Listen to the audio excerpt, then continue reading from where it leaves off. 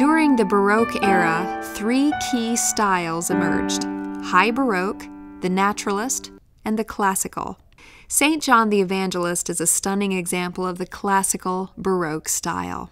One 21st century art historian writes of this work, "The sheer beauty and expressiveness of the Bob Jones St. John the Evangelist make it one of the finest works in the collection, and arguably one of the most important 17th century pictures in America. Indeed, it has been received with critical acclaim throughout the centuries."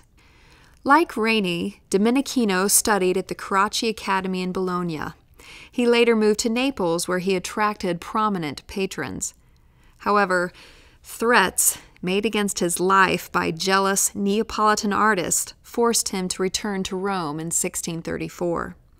A year later, he received assurances that it was safe to return to Naples.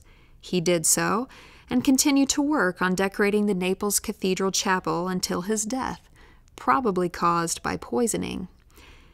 Ironically, in this portrait of John, painted in the late 1620s, Domenichino includes a cup with a serpent.